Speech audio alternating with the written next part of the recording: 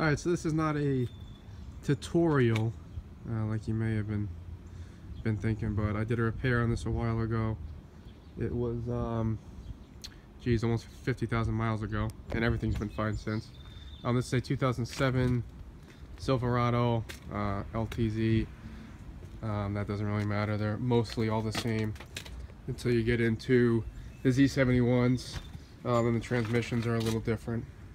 But so what was happening on this is, get under here. So again, this was a while ago. This has been repaired for a while now. But so what was happening, right? Try to get rid of the glare. So this is the rear diff here.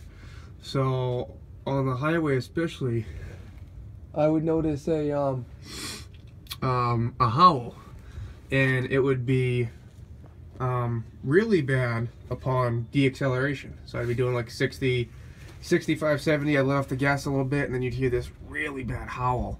And you could hear it while you were accelerating too a little bit, but it was mostly noticeable when you let off the gas. I didn't really think anything of it for a while. You know, it got worse and worse and worse. And what it was this pinion bearing in here. I'm trying to get rid of the glare for you. Let me go around to the other end after this. But inside the diff here is a bearing, right? And the easiest way to check is to just grab this and shake it, right? And just like any other bearing that goes bad, wheel bearing, if you shake it, you're gonna have play. Right now there's no play. That is the simplest way to check. Mine actually, there was no play. But I still had a feeling that that's where it was coming from. Tires were good, and when you do have howling, you got to check for the, you know, the normal stuff, scalloping in the tires, wheel bearings, all that stuff. That stuff's easy enough to check. Mine all checked out, so that's why I went to the diff here. So like I said, this was tight, but I still had a feeling it was the bearing inside here, right here.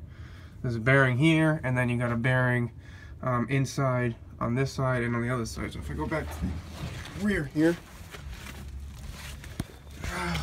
Back here. So, simple enough. I think the bearing costed 15 bucks. It did take about 6 hours to do. Pull this cover off. Inside here you got the ring gear. And then there's I won't go through the procedure or whatever. If you can find a procedure to disassemble the differential on a Silverado, it's simple enough. But everything came out, and then the pinion bearing, you bang it out from the front, press the new one in, simple enough, and sure enough, that was it, solved the problem. When I got the bearing out, it was intact, but it was actually egg shaped. So that's something to check for if you have a HOWL.